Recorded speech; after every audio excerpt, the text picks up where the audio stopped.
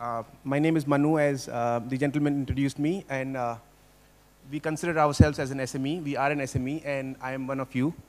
Thank you very much for coming here, and I hope basically I can exchange my thoughts basically over how to grow an SME over the last 7 years of running rolling arrays, and definitely basically the main topic of the day, basically how to use HR and how rolling arrays has used HR to grow to a 100 people company from zero when I came to Singapore in 2009.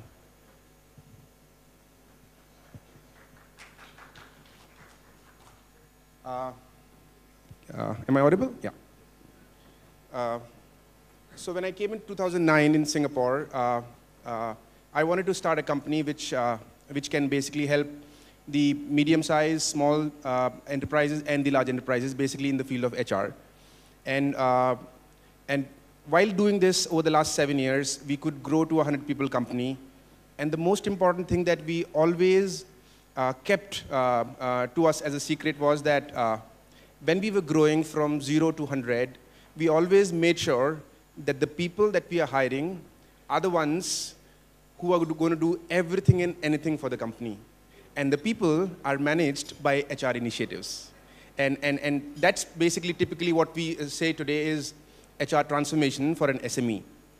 I must say that in the last 5-7 years of the overall, how HR has graduated from just being a administrative function of any company, whether it is an SME or whether it is a large-size company, they have now, I would say, managed to secure a seat in the boardroom.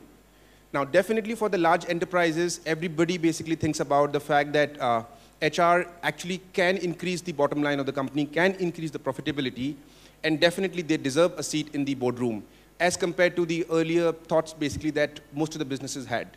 Now, when we talk about SMEs, how important, and I would say more important it becomes when talking about a 5 people company, a 1 people company, a 10 people company, which definitely aspires to grow as quickly as possible, probably to a 50 people, 100 people, depending upon the industry sizes basically that you would belong to. And how important it is basically for each of those to be aligned completely to the business objectives that the SMEs aspire to develop through. And I think if we have that kind of a HR transformation strategy, or somebody, probably you could be the owner and you yourself basically can take that HR transformation strategy as your own agenda, I think that should be good enough. And probably, let's say, once you grow to 5 people company or 10 people company, maybe a designated person basically can grow that particular agenda, making sure that every single person who works in your respective SME is aligned to that particular business agenda. And I think that is probably the secret of growing an SME to a bigger size, and I think keep growing and probably become a multinational company.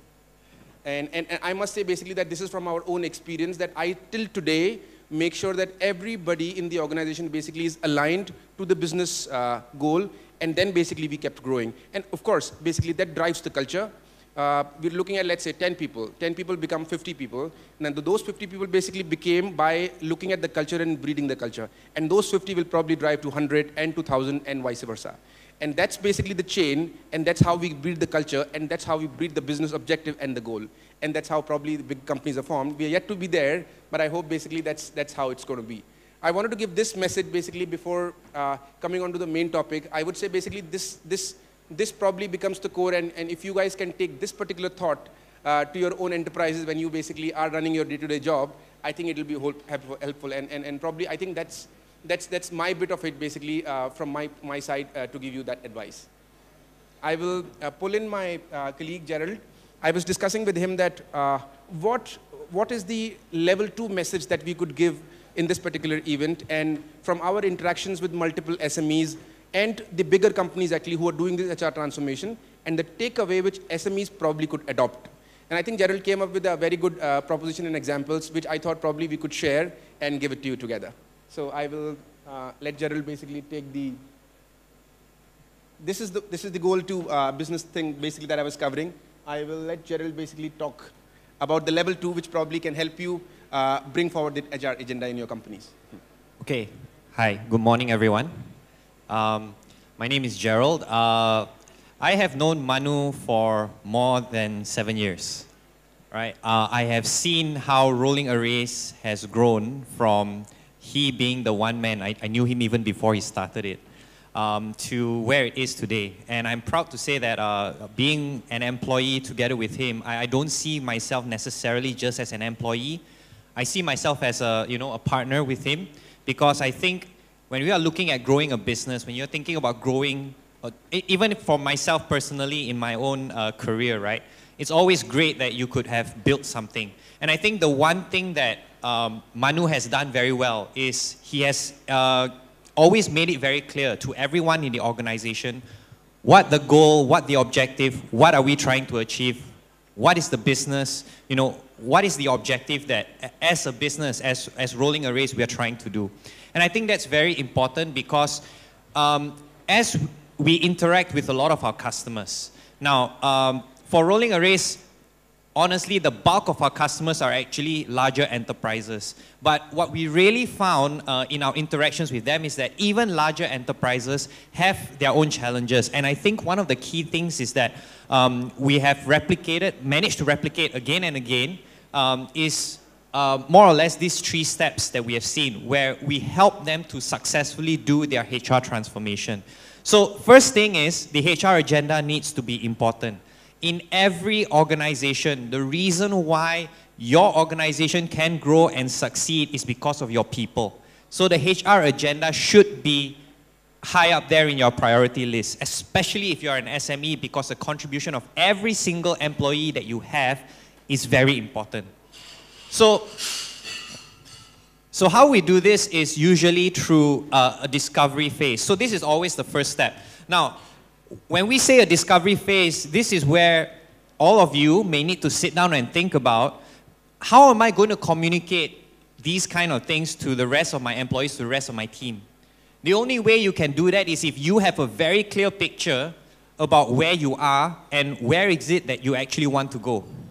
Right? So you got to write it down. It has to be something that's concrete. And we believe that this is the first step. And we ask even large organizations, even enterprises, to actually do an exercise like this with their stakeholders. Why? Because it is only when people sit down and actually start thinking about it, and they ask themselves, what are we trying to achieve? What do we want to do?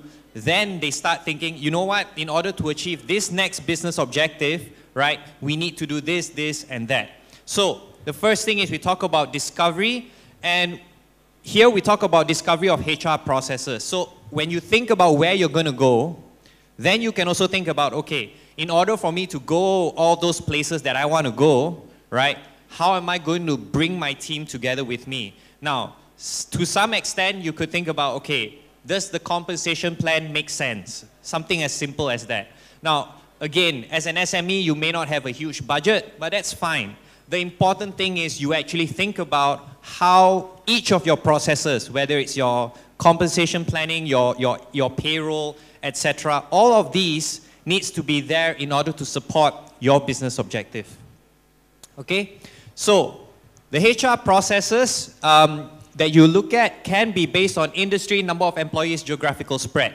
Now we say this because a lot of times as companies grow and expand, from small eventually becoming a SME, especially if you have, let's say, geographical spreads, right? Things become defragmented, and you start doing a lot of things in silo, even though you're a small organization. Now, we hope that you actually try and grasp this, that shouldn't really happen, because the more uniform, the more harmonized things are across the different departments, and the more aligned everyone is in the organization, usually the faster it is you can accelerate and grow.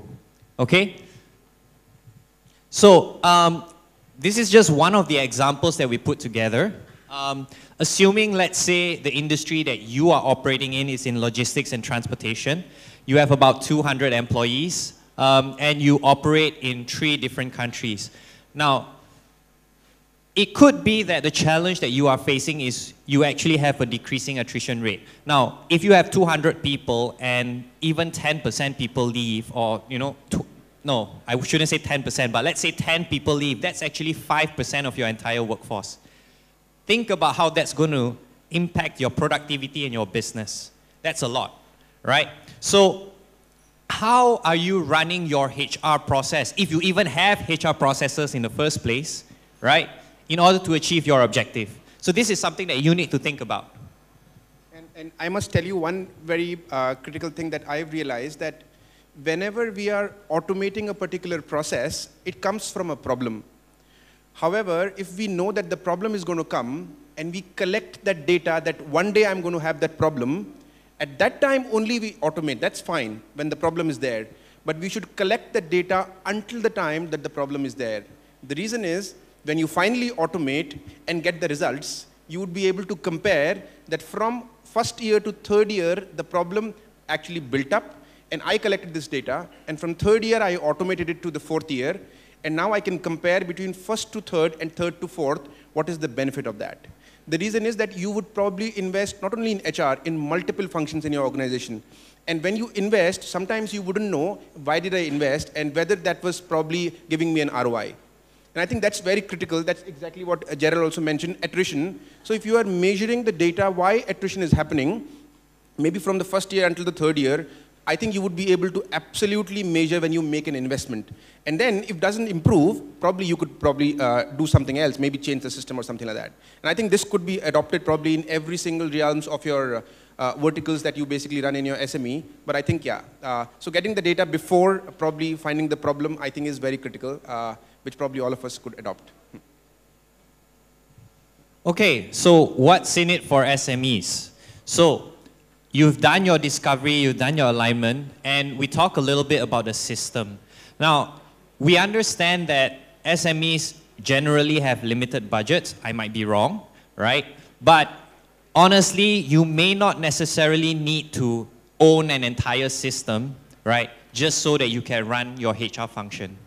So there are alternatives that are available to you, which, as you can see over here, so if the issue that you are having is that you are trying to expand and you can't recruit the right people, maybe you need some applicant tracking processes. Now, or you could hire an external, or you outsource it, you get an external headhunter to help you, or something like that. So these are just generally some of the options that we have seen that SMEs adopt, right? Small, medium enterprises, they adopt these kind of processes, and especially for things like payroll. How many of you outsource your payroll? Just a show of hands. Nobody? Every one of you run payroll in-house? Okay. Have you ever considered the value of outsourcing? Or have you done a business case that how much it's going to cost me if I outsource and how much it's costing me today, inclusive of the resources that run it in-house? So you can think about it. Right. So these are just some of the things we have done and we have seen. And of course, there are solutions that are available on the cloud, you know, some general HR solutions that help you to manage your leave applications and things like that. So regardless of whichever one that you take, just bear in mind that the solutions have to come in, have to follow from the alignment, which comes from the discovery and the understanding of your business objectives. And that needs to be communicated across your organization from day one, right? So this is usually always the last step. So if you are thinking, okay, I'm just going to get a system to help me manage my HR, my recommendation is don't. Take a moment to step back and think about your business objectives, how you can align that to everyone in the organization, and then from there, you choose the right systems that actually help you in that approach, okay? And while I'm saying this to you, this is also something that applies even to larger enterprises because they go through huge procurement processes, buy huge systems, and in the end, they discover that it doesn't even meet their business objectives. Yeah, and I must tell you one thing that when as an SME we are growing, for the bigger organizations, they could probably afford a best-of-the-breed solution. For example, let's say if an organization is about 5,000 people strong and they want to get the best learning solution in the world, they could probably afford a best-of-the-breed because it comes with a price for the integration. However, for the SMEs, if you want to transform your HR, in the beginning itself, you should choose one solution which you know that probably has each and every single function which you would require in the next couple of years. And that's probably exactly, I think, a decision you could take. Otherwise, I mean, I could tell you from my experience that while we were an expert in HR, in the beginning, if you probably select a payroll solution, and it might not be able to do a compensation planning, or it might not be able to do a simple performance management, then probably that's not the solution you could choose for.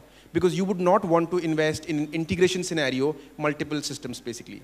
And even though you just want to adopt one single module, but you should adopt a system which probably can cater to each of the modules that you would require in the next coming years, or probably at least for a short-term plan of 3 years. Yeah.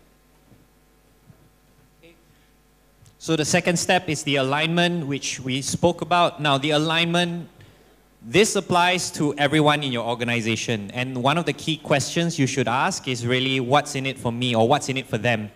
Now, so again, I'll take the example of Manu and myself, right? Manu has always had to ask himself, every time he's asking me to do something, what's in it for me? So it either has to give me a career opportunity or a growth or something like that, which will actually benefit not just him in order for him to get the information or get the updates that he wants, but also how it benefits me, right? So if he were to implement a system that needs me to go in and key in like 20 different fields to update my performance management, he better make sure that those information and results are actually being weighed so that I get compensated right. You get what I'm saying? And then, again, only at the end, then you talk about getting the system, which is usually a combination of knowing the processes and then getting the system to be aligned to that process. Okay, so that's basically the summary of the three-step approach. Now, if you are thinking about any technological adoption for your HR, so this is what we actually recommend. And to come back to the whole cycle, your business objectives will drive your process will drive your system will give you data which you can then use to analyze and go back and say, okay, do I need to readjust, realign my business objectives, and so on and so forth, and it actually forms a cycle like this. I think this slide looks very trivial, but I must say that I think this is absolutely a magical step if we could completely understand and adopt it, that if I am having a system of truth instead of a system of record, I think that's it. And for having a system of truth, I need to ensure that the data I am getting from my system is absolutely correct. Because that forms my basis to change my business, which in turn will change my process, and which in turn will change my system. And the cycle continues. And I think that will probably help us to stay current. I wouldn't use the word innovation today, because I think innovation is secondary. If we stay current, we are automatically profitable. And I think we have examples of BlackBerry, Nokia. They didn't do anything wrong, but they are the brands of the past. At the same time, we can see probably the current competition and a healthy competition between Google and Microsoft, Oracle and SAP, or Apple and Samsung, basically that we see that. They stay current, and they give us basically what we want to consume, and probably they are profitable. Yeah. Thank you very much. Okay, thank you.